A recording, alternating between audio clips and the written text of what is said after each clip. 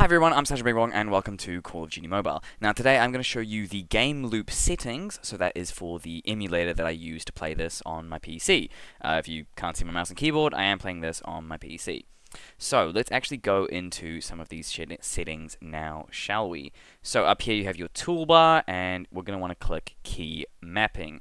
Now I'm going to show you kind of my settings that you can just copy and paste, and I'll also actually explain a little bit of what's going on just so that you can kind of problem solve for yourself if you run into any of your own issues.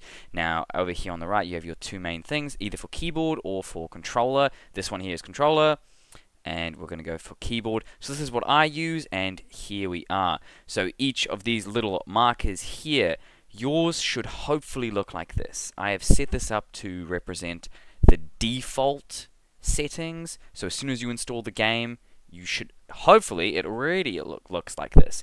But if you've noticed that some things are wrong and not working, check whether or not these are the same, and that should then be fine for you. But let's kind of briefly talk about what you're actually looking at here.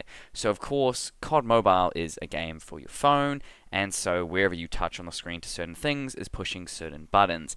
Now the emulator is going to be, of course, pretending to be that phone, and so it still needs to know where all of your buttons are, which is kind of what you're looking at here. This is the way that your emulator understands where all of your buttons are. So if in the actual game here you went and changed some of the positions of where your buttons are on your screen, which you can do, that will then mean you'll need to also go into your GameLoop settings and actually adjust them here as well. That is an issue I've seen a few people run into, where they've changed it within game and then they didn't update it and kind of coordinate it, or kind of also change it within GameLoop, because the GameLoop needs to know of the changes that you made. That's quite an important element just there. Now, you might ask, why would anyone want to change some of those buttons in screen? And it is because it can then kind of, it can kind of clear your heads-up display, and so that's maybe why you wanted to change some of the buttons. So a really common issue that I've seen is people who used to play on their phone, and then when they transfer their account onto GameLoop, there's been a few issues with their controls not working, and you may want to come here and just press default and change them to default for the emulator to kind of pick them up, because if you did change any button layouts, they may not work. As you can see here, these are the default settings, and so that's a common reason I've seen for people's buttons not working. Now, of course, you do actually have more settings over here under your tool set, so that's your key mapping, activating full screen, whether or not you need to rotate. These are just basic things that your emulator can do. You can even do video recording through it, take screenshots. You'll probably never need to need